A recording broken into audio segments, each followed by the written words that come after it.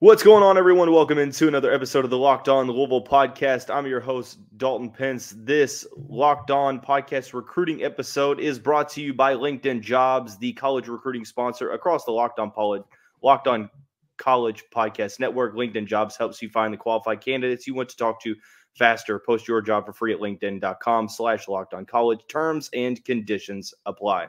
What better way to have a recruiting episode than having the recruiting analyst of Locked On Podcast Network, Brian Smith, on with me today. Brian, what's going on, man? It is my time of year. We're less than a month from National Signing Day. The portal's getting ready to open, and it's championship weekend coming up. Doesn't get any better than this. No, it doesn't. This is obviously some uncharted territory for Louisville fans, with this being the first ACC championship game that the Cardinals will have participated in since joining the conference. Brian, alongside being a recruiting analyst for Locked On, he also is a publisher for All Hurricanes, the Sports Illustrated site for Miami, and also does some work for Florida State as well. So he is very familiar with the Cardinals program. Been on the show once before, but I'm excited to talk recruiting with him. Brian, the main thing for me, and I honestly am extremely surprised by this debate even happening. I felt like the objective all year for Louisville was that they were going to go back to the portal to get a quarterback and allow Pierce Clarkson, Brady Allen more time to develop and not put a timeline on that right away. There's a lot of fans that are like, well, let's just let Clarkson have the reins. And I keep telling people that's not really the plan here. And you can tell by how frequently Louisville is being mentioned with some of these guys. Before we talk specific names, what is your take on this destination for a quarterback in the portal? Overall or for Louisville? For Louisville specifically. Two things. You're right. Let's use Clarkson as an example. How many sophomores do you think end up, let's say, in the top 30 or so quarterbacks in rating, yards per pass, etc. in a year? It's one or two. Right. There's a magic number in football at the college Power 5 level. At minimum, 400 passes before you're decent. Well, there's no way to get there without sucking. That's why everybody's trying to find quarterbacks in the portal. They don't want to go through it. You get fired, you have a really bad year. There's no magic elixir to get you to about 400 passes. Now, again, that's minimum. Right. Usually a guy's got to struggle for a year, and if you're bad at quarterback, your team's bad. So I think they should go portal. The other way to do it is for a kid to be in the system, and this is hard, and you hope for it. Hey, Brahms, he's obviously a quarterback coach. Conservatively, he's one of the 10 best quarterback coaches in college football. I'll just leave whoever wants to rank him, that's their business. If they can get Clarkson and these guys to be in the system 2 or preferably at least middle of their third year before they take over, the chances of success exponentially change. Mm-hmm. Second year, look at it this way, not this season, but last year, the only 2 quarterbacks like in the top 25 of the rankings were 2 guys you might have heard of. A guy in LA that won a Heisman, then a guy down in Chapel Hill named Drake May. Everybody else was senior, 5th-year senior. There's no shortcut. It's experience times a billion. So, yeah, it's not a good idea, because the other problem, if let's say Clarkson was to get the job next year, if he fails, he might crush his confidence to the point he just bails. Then you're starting all over in another capacity. You don't have a transfer guy. Your depth chart's shorter. I mean, there's a lot of possible conundrums there. So if he's smart, he's cool with if he's not cool with waiting through the second year, and Brahms system's harder because it's more pro-oriented, all the shifts and motions and all that, then he's not the guy anyway. I've told people this a million times. The answer isn't which one do you want on your depth chart. It's both every time. The transfer kid and the high school kid. The problem is one of them is going to leave. I'll take the more experienced guy. If the high school kid wants to leave, goodbye. That's just the way it is from now on. There is no friendly with this. There is no more development. And I know fans want to watch the kid. Those days are over. There's not going to be as much. Now, Brahms got a better chance because he's proven. I mean, he won at Purdue. I grew up in Indiana. It's not easy to win at Purdue. I mean, that program is godforsaken recruiting-wise, and he had some success. If he can do that there, he's going to get more players at Louisville. They'll be okay. This next year is kind of the bridge gap. And we'll talk about those players in a second. But then in 25, it could be Clarkson or somebody else. That'll take care of itself. But you really need 2 years in this system to learn. And I'm guessing that you feel pretty similar. Yeah, I mean, I do. And I think that you mentioned something. It's not for me one or the other. It's both. Because this is a program that over the past couple of years under Scott Satterfield, there was not much competition at the position. So I almost feel like this is it's very different for Louisville fans to sort of digest. And it's not a bad thing is what I'm trying to get across. And obviously what you're trying to get across as well is competition is a good thing. And if you bring in that transfer and Clarkson beats him out or Brady Allen beats him out, then great.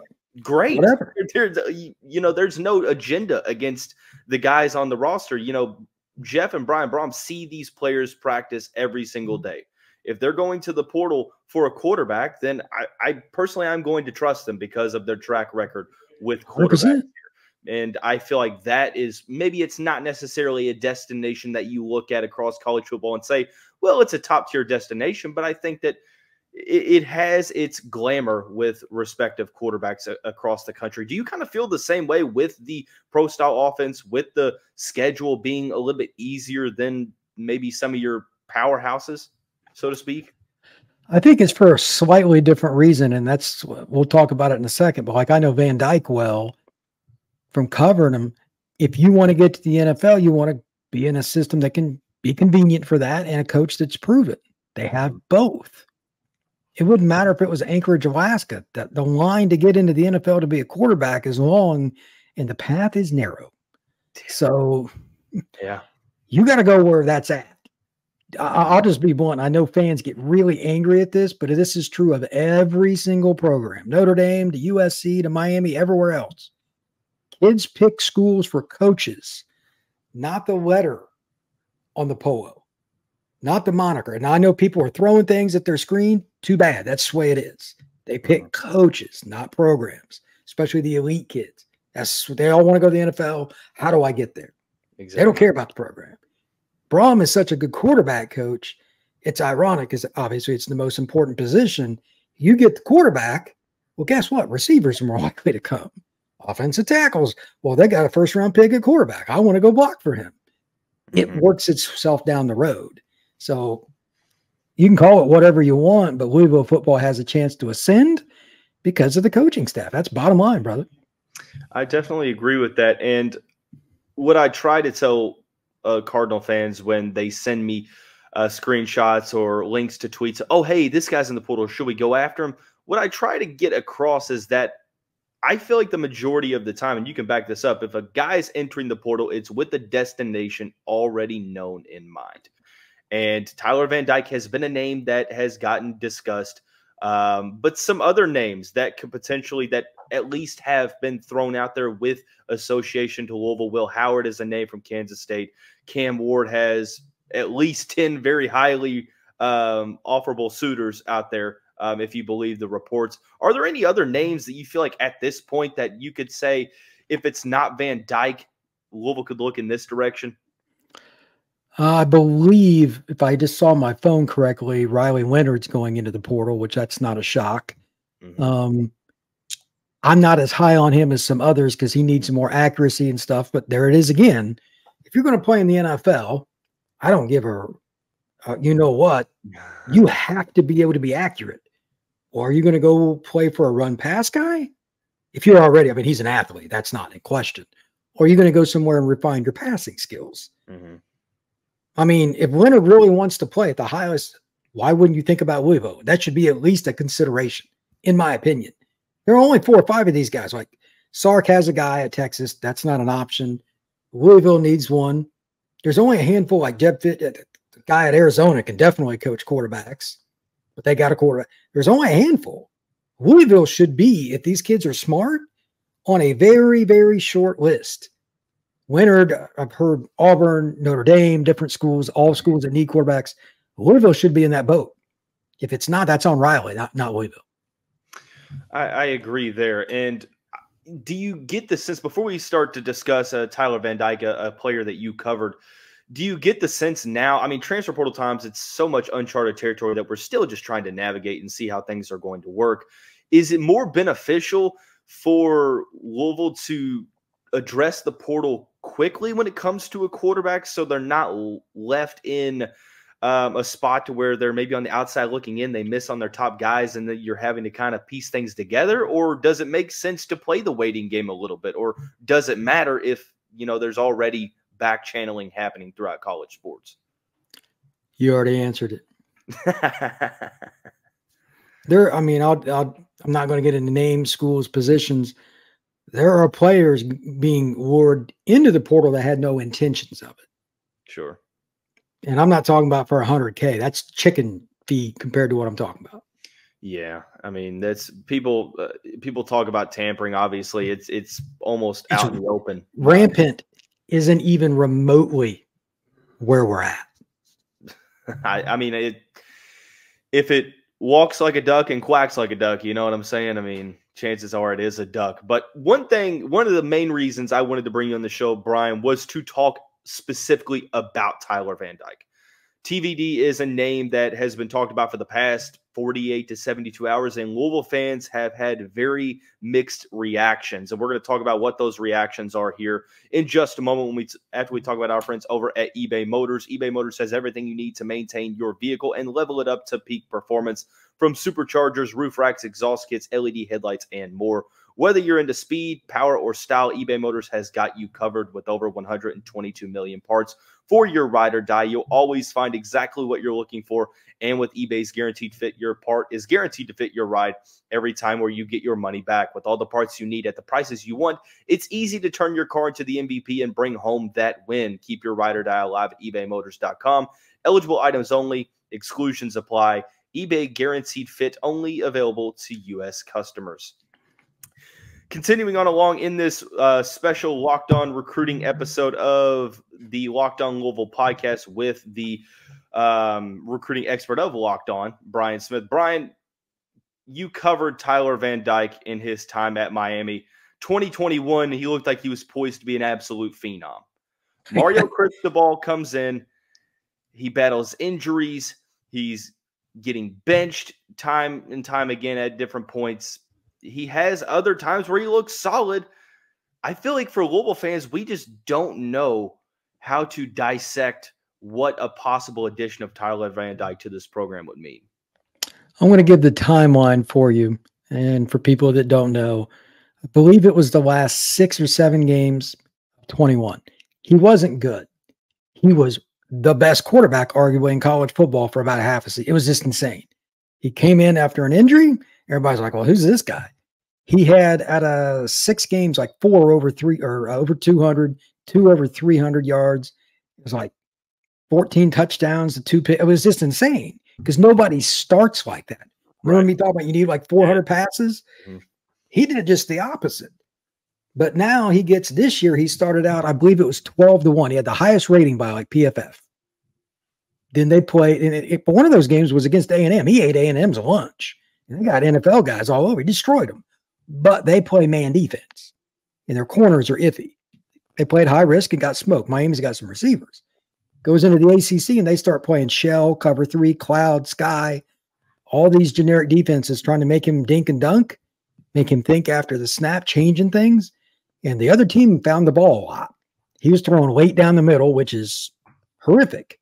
Mm-hmm. Last year, I don't really count it because they had a horrific offensive line. He just got beat to death. They got 5 guys up front this year. All will get paid in some capacity to play. Really good line. Mm-hmm. But when he's got time, he's still throwing to the wrong team. He gets impatient. He hates being checked down, Charlie. You need to do it a little bit. 2nd and 6 is better than the other team having 1st and 10. So he ends up with 12 picks this year. All but one of them were like in a 5. It was like 5 games, 11 picks. I mean, that's insane. Yeah. That's JV numbers at a bad high school. Yeah. So cannon for an arm, 6'4", 6'5", 230. Nice guy. I met him. He's a nice guy. Everybody likes him. Very team-oriented guy, and he's a big play.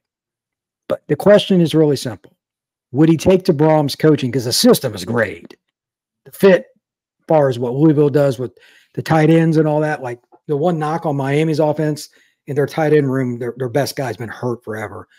They only throw to the receivers. Well, Louisville finds a way to scheme open guys that are pretty mediocre.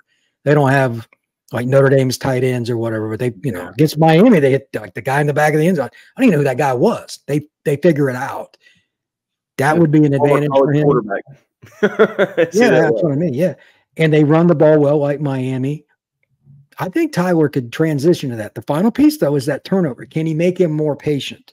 Because everything else says he could throw 35 touchdowns next year. But the key is Louisville's got to go get that big play receiver, too. Miami's got dudes at receiver. That is not in question. Oh, yeah. Their number one receiver has more yards than Keon Coleman. Yeah, Restrepo is a beast. Well, the kid I'm talking about is not even Jacoby George. He's like big play. He's their big play. I mean, they got 3 guys that will go to NFL training camps. Restrepo is just the guy who tore Louisville up for the reason. He's Tyler's best buddy too. That kind of I knew they were roommates. Alex Dono came onto the show, or we had that Locked On podcast crossover. But I try to get a grasp or a pulse on what the fan base that a certain player played for beforehand, what their thought process was with that player entering the portal. Now, sometimes that can be dangerous because there's a lot of bitterness at times, etc. It's really hard to separate, facts and truth from, BS and fluff. But it feels like, would a scheme change fit here for TVD? Because obviously we talk about Brom's system, but when it comes to Mario Cristobal developing quarterbacks, doesn't necessarily have the greatest track record in doing so back from his Oregon days with Justin Herbert. Do you think that some of TVD's shortcomings were because of that system, or was it mainly because of that indecisiveness and impatience with him in the pocket? In 22, they had a terrible coordinator, so that didn't help. And they had a terrible offensive line. Catastrophe. I know some of the people around the program, they completely upgraded up front, and it made it easier to be in 2nd and 5. Look, John Elway never did well on 2nd and 9 either. Okay, not consistently. They've got a better coordinator now, and things started going good. At the end of the day, though, it was about him just being impatient. I don't know how you grade that moving forward, because he's a veteran. He's in his 4th year. That's on him. Yeah. And the quarterback coach is also the OC. He was at West Virginia in 14 when they just crushed all the records. He was in the OC that year. Right. He was at Houston the last few years, killing it.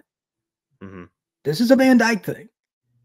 So I think Brom would be able to scheme him open, some shorter plays that would help, some over routes, different things. It's a little different.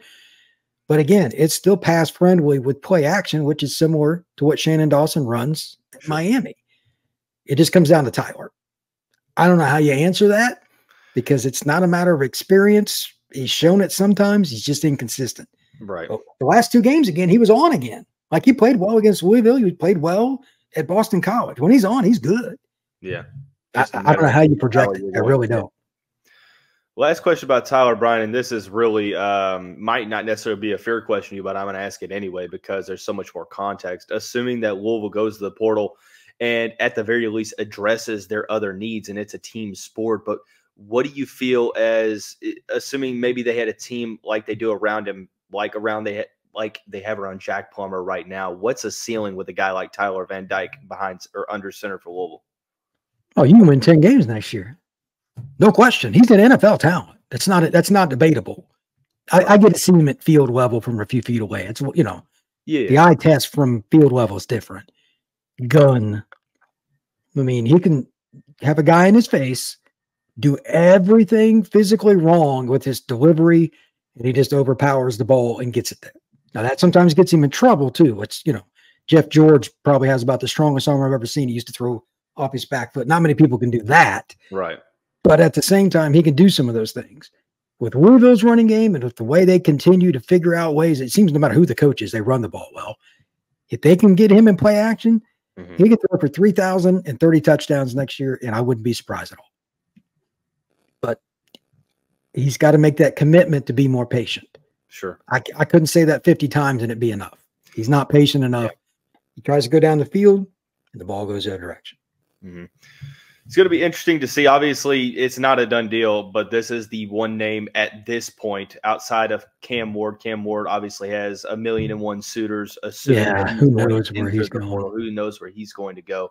But it seems like at this point in time, Van Dyke seems to be the most realistic situation at the moment. And if there comes word that he's going to visit, then there's going to be a good chance that I feel like Louisville closes this deal. But we're going to put transfer portal talk to the side for the moment. Talk about, it's never too early to talk about 2025 recruiting. Louisville got their first commitment in the class, and it is a quarterback that people around Louisville might not necessarily know, but the coaching staff extremely familiar with, both vice versa. We'll talk about Mason Mims here momentarily after we talk about our friends over at PrizePicks. PrizePicks, the largest daily fantasy sports platform in North America. It's the easiest and most exciting way to play DFS. It's just you against the numbers. Pick more than or less than on 2 to 6 player stat projections and watch the winnings roll in. 2 reasons why I love PrizePicks so much. Number one, it is the combo projections. For me, I could go with LeBron James plus Travis Kelce at a 10.5 combo of 3-pointers made and receptions. And the number one is the reboot policy. I hate injuries in sports, especially when I am doing daily fantasy sports. If a player gets hurt in the first half, doesn't come back in the second, that player gets rebooted. It's the only platform out there with an insurance policy. Go to prizepicks.com/LockedOnCollege. Use the code LockedOnCollege for a first deposit match up to $100. Once again, prizepicks.com/LockedOnCollege. Using the code LockedOnCollege for a first deposit match up to $100.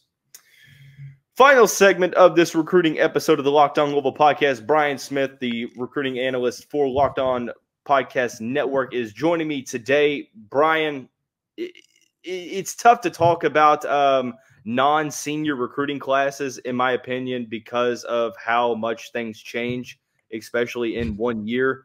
Not to mention the way the portal is going. It's just recruiting is – it's just all over the place, as you probably know. But Louisville's got their first 2025 commit, Mason Mims, ranked just inside of the top 500 in the class, according to 247sports.com from Oxford, Alabama.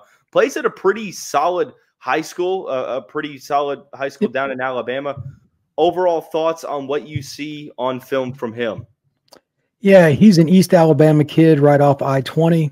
I know it well. It's a program that Auburn, Alabama, and Georgia recruit. So that puts things in perspective. Oxford High School has always had players.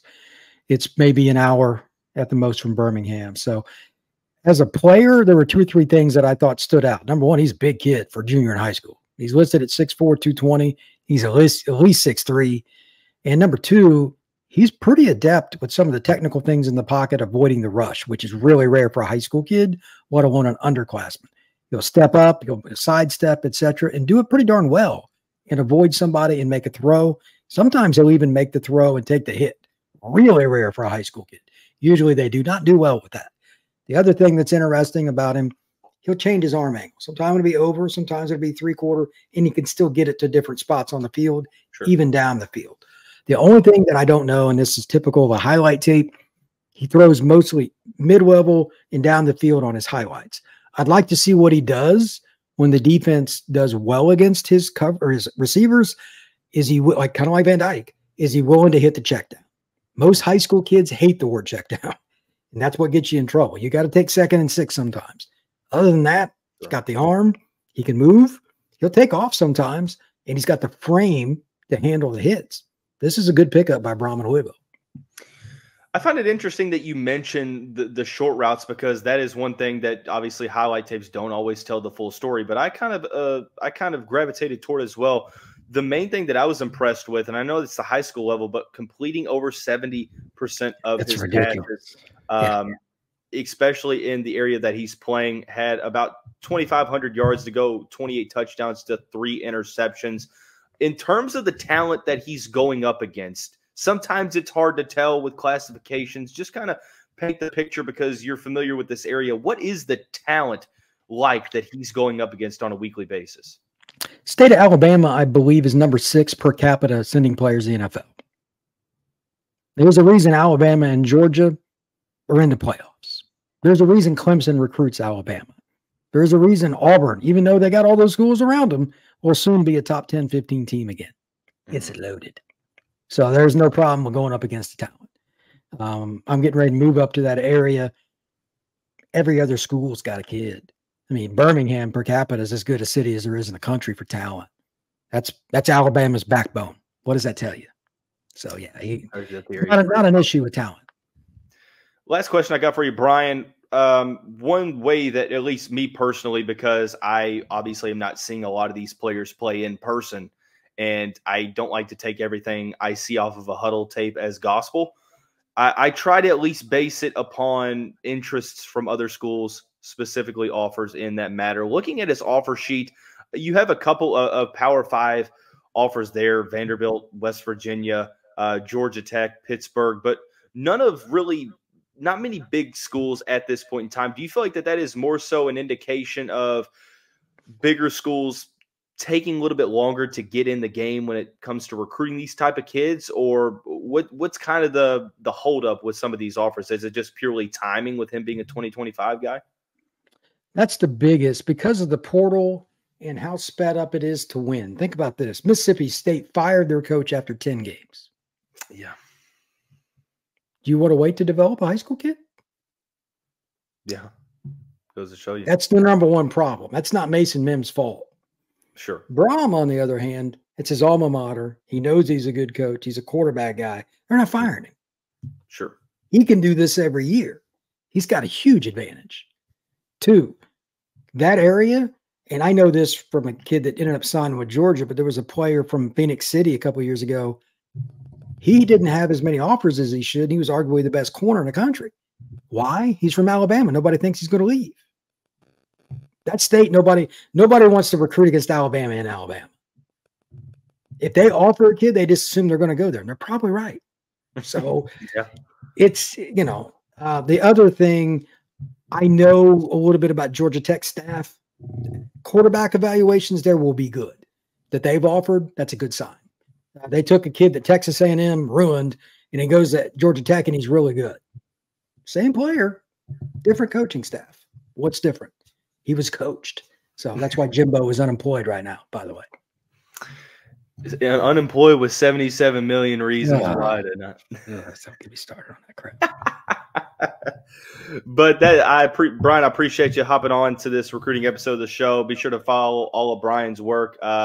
Even if, obviously, if you're listening to this, you're a Louisville fan, but if you want to get to know a little bit more about Louisville's opponent this upcoming weekend, Brian does a great job of covering the Seminoles of Florida State as well. That's going to wrap up this episode of the show. Everyone have a great day. We'll see you right back here tomorrow.